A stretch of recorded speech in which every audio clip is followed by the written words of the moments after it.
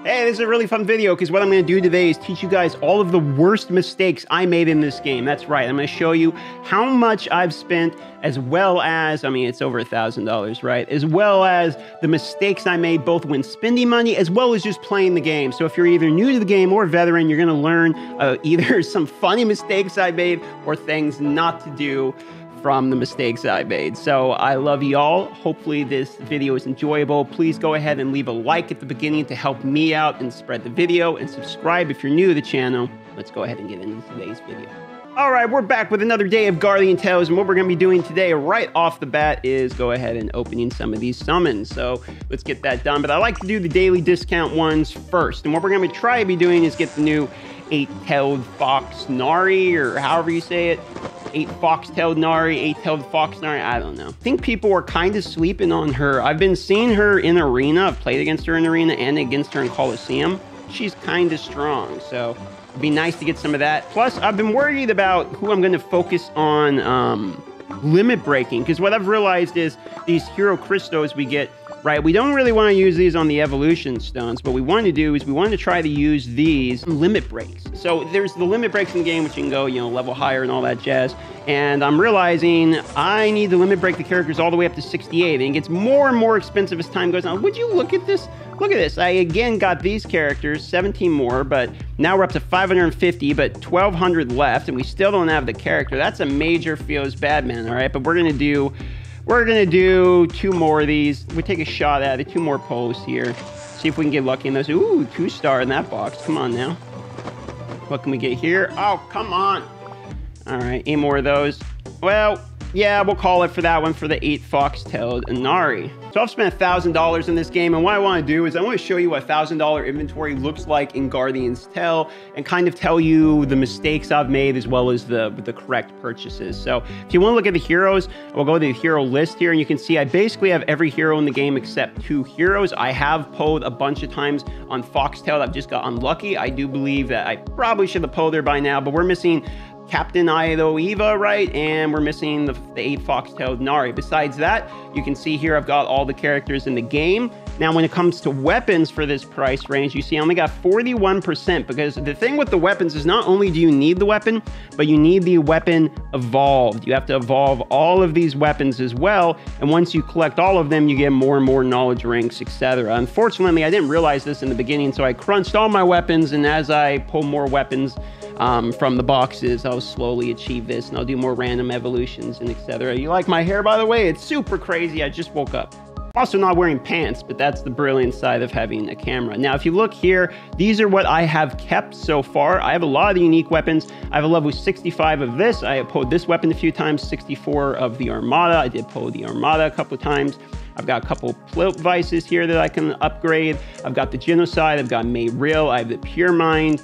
Basically, I have the EX weapon for most of the characters, but I'm still missing the EX weapon for a lot of the good ones. You can see here I have like Karina's weapon, and the Knight's weapon, Aspiring Craig, and a few other here as well. So I do have a fairly decent collection. One thing I'm going to notice and mention here is that accessories are something you want to keep an eye on. When you're welling out in the beginning, or as you're collecting stuff, even without welling out over time, make sure that you keep more of the items than you would think. I know you can do the random evolution and crunch them up for the small ones, but make sure that you do try to actually complete your inventory as you go through. If you didn't know, when you look at your inventory here, or I should say the book here, for collecting the different items, you get gems, but you also get your knowledge rank, right? And as the knowledge rank goes up, you get better and better and better bonus stats. And this is across all your characters, so this is highly important. You can see here, instead of crunching this 3-star shield, what I should have done is made it a 4-star, then 5-star, same thing with this, and this would have unlocked all of these for me as well.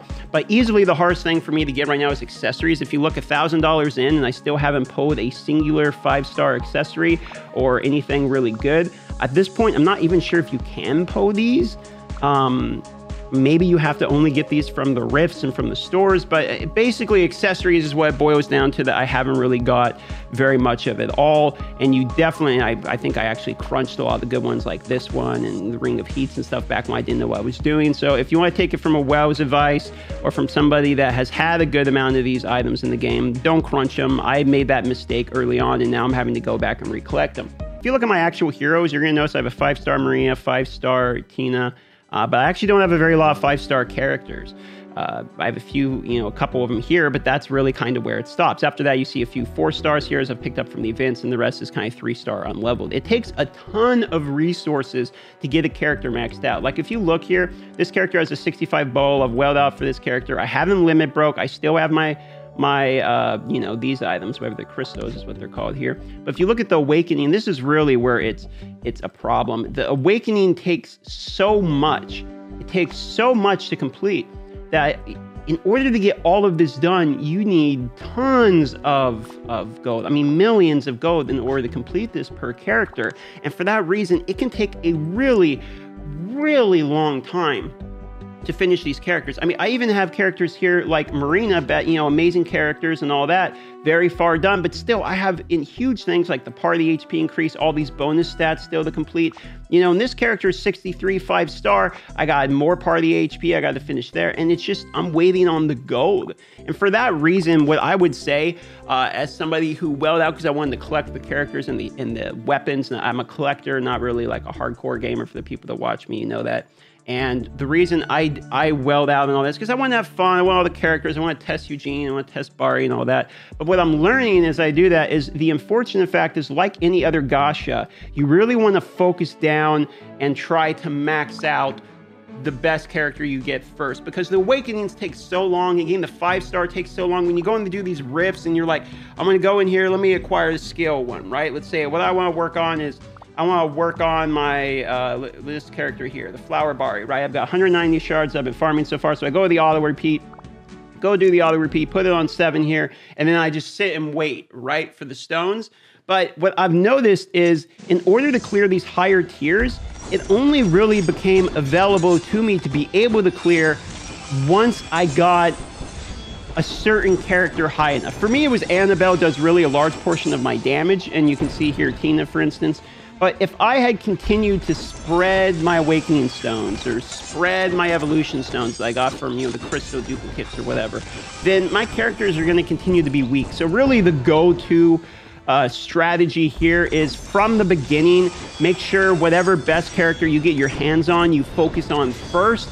That way you can use that character then to go through and auto farm all these dungeons to get stones and all that for the other characters. That's kind of the other thing is I made the mistake of using most of my crystals to buy evolution stones. And even though that helped early on, if you're going to do that, I would only really do that for one character. Like if you pull Marina or, Dragon Avatar or the new Fox chick or some, fairly decent chick and you want to all in on that chick, put everything only into that character, max her out, and then use her as your primary character to help carry you through some of these dungeons. Because if you look here, even though Annabelle or Arabelle typically does way more damage than my Tina here, even though she's 4-star compared to the 5-star in most of these dungeons, right now, if you look at the DPS, even Marina, Bari, 300, 200, it's your main character you're using on some of these dungeons, like the skill weapon dungeons or the solo-only dungeons, that you really need a singular character very strong. And for that reason, don't spread out your resources, or it's going to be like me here, where you're trying to beat through some of these stages, and even though you've spent $1,000, you will not be able to auto through the last stages. And you may say that well, that's good, you can't pay to win straight to the end of the game. Fair point, but also keep in mind, if I had paid to win correctly from the beginning, I probably could have. Here's some advice for PvP. When you set up your characters and you switch the positions of your characters, right? Like you want to set up the position here, but then you switch the position of which character is first in here, it's going to change the corresponding position. So if I go here and let's say I put Annabelle bottom left corner, okay? So we're like, okay, confirm the position settings. Now, if I go in here and I switch Annabelle here, I'm like, okay, I like that. I go back to party settings and I look at the position. Now, Bari is in the bottom left corner. So for this reason, you have to make sure you understand where your character is going to be in the Colosseum when you're setting up your defensive positions. And when you swap your characters, your defensive positions are going to be swapped too. If you want these two to be in the front and then you go to play as a different character, that changes that too, even on your defense. So be careful. And keep in mind with Arena, sometimes it's more about synergy or smart use of teams. Look at this one, okay? He's got 2 commons here. Let's just try this team. The best characters in the game may be the best, but they're not always the best in Colosseum.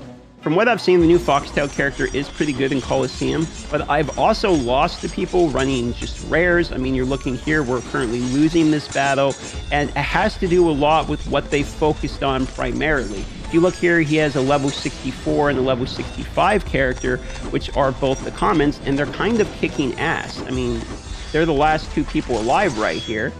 Did you see that? It just did 50,000 AoE damage and basically one-shot everybody. For that reason, it kind of proves two things with the Colosseum. One is you can get more more gems and all that by climbing the Colosseum just by having certain characters that you max out first instead of going wide, as well as the Colosseum's kind of more about synergy. So if you have a lot of like, let's say characters that are all dark based, right? Like I'm building my dark team with Arabelle and Lupina and Karina, and you build teams that are all synergized with their stats and all that.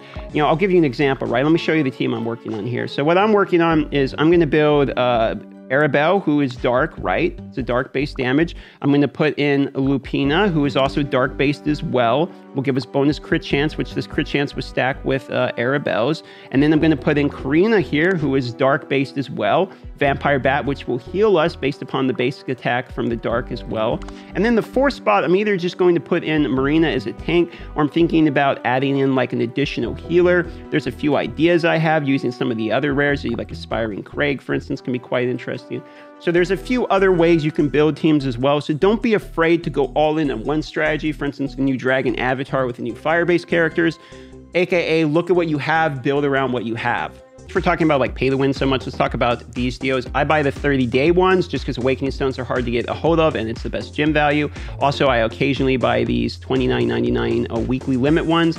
These this one here, the $70 one, I don't buy this because this is a bad value. The Super Awakening, I've purchased this once, mostly because I need 135 low-grade attack stones. I think if you're super hard welling, you can buy that a couple times just to help get your characters up. And the $50 for 400 stones is like well food. So this is if you just want evolution stones. I have only bought one of these. It was for Marina.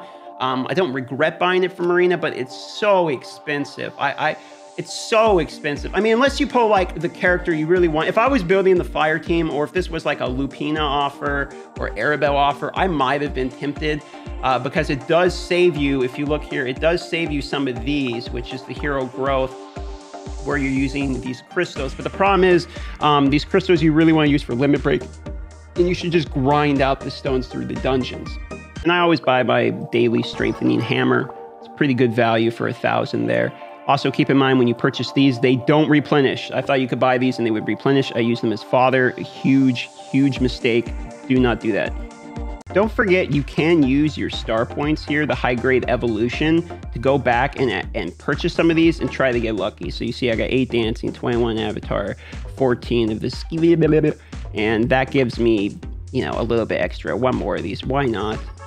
We got some movie star. Hey, 13 Arabelle there and 16 more of that. So that's how that works, okay? There are other things you can do with the star points, but I mean, for the moment, that seems to kind of be what I use it for. And of course, log in every day for your attendance. I didn't expect this video to turn into a tips and tricks and things that I regret doing wrong video, but there you have it. Hopefully this was at least somewhat informative and gave you guys some information. If it was and you learned one thing, consider liking or leaving a comment telling me what the thing you learned that you didn't know was. And subscribe and hit the bell if you want to have YouTube tell you when I'm making more videos. I make videos every day. Thank you for watching and have a wonderful day.